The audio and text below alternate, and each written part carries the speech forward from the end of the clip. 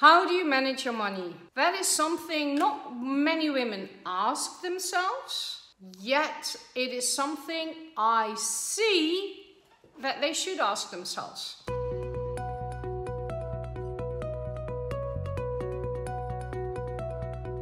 When people don't ask, they don't always want to hear, but it's here from a good heart, and it's something I think it's important to know.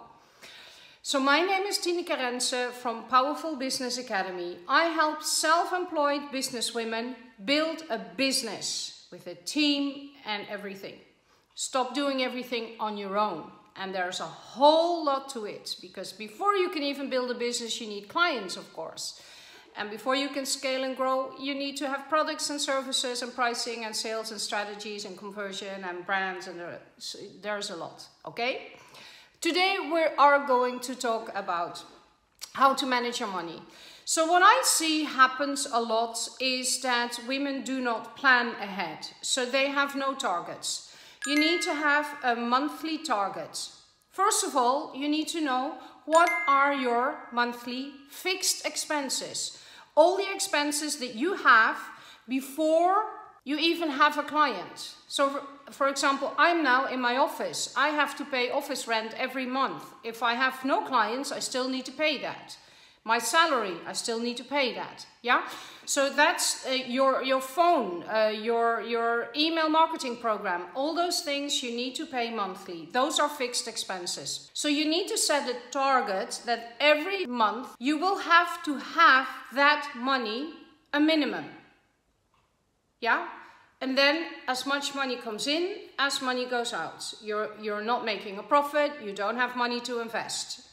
If you make more money than your fixed expenses, and sometimes when you have clients, you will have more expenses. So for example, if you organize an event, you have location, food, staff, or whatever. So those are occasional expenses. So when you have financial targets, you know if you meet your goals every month. So then you can start to plan. If you're halfway through the month, you can see, hey, am I on track? If not, you might have to make some phone calls, or you might have to do some promos. Another thing which is very important is when you have to pay VAT every month or every 3 months. In my case, every 3 months I have to pay VAT. Now, to manage that, as soon as someone pays me, I put the VAT on a separate account. So that when I have to pay the VAT, it's never a surprise. There is always enough money to pay the VAT. Paying myself, I always do that in the beginning of the month. It's rent and myself in the beginning of the month. So not by the end of the month for the month ahead. That's for me. So at least those expenses, and I charge my clients in the beginning of the month. So that's when, and paying yourself is always the most important. Next is when you know that you make profit, you need to also put that aside, because that money you might need to pay in 1.5 years from now. And I know for many women, they have no idea how much profit they make. They rely on the bookkeeper. Sometimes the bookkeeper says, oh, well, it's not busy, it's not important, we will do it next month or next month or next month.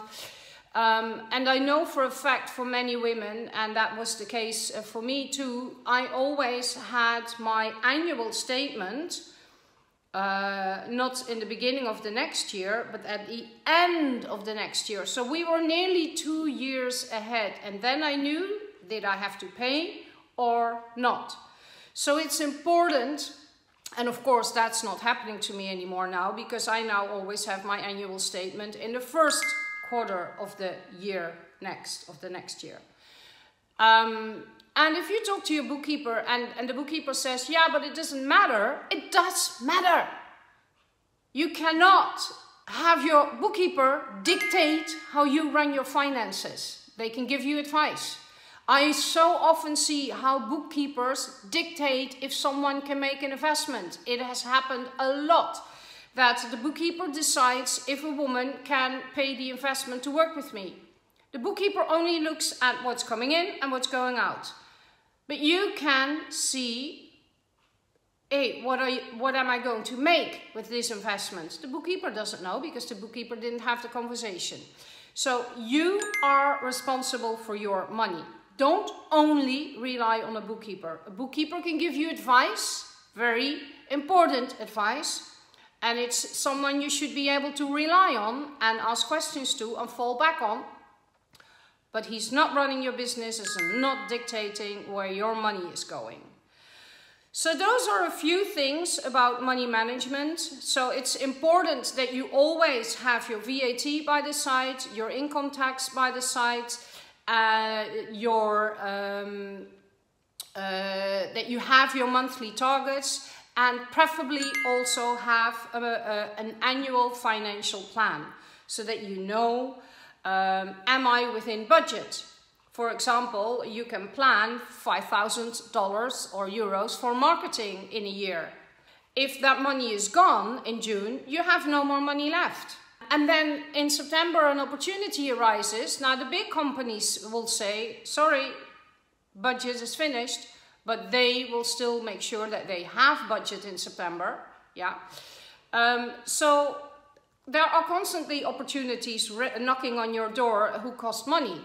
So you need to budget that and allocate that. So this is just in a nutshell. It's very, very, very basic information about how to manage your money and how to manage your money finances in your business. If you want to know more about it, just schedule a quick 15-minute call with me. I can see if I can help you in 15 minutes. If not, we can schedule another call, but that won't be free.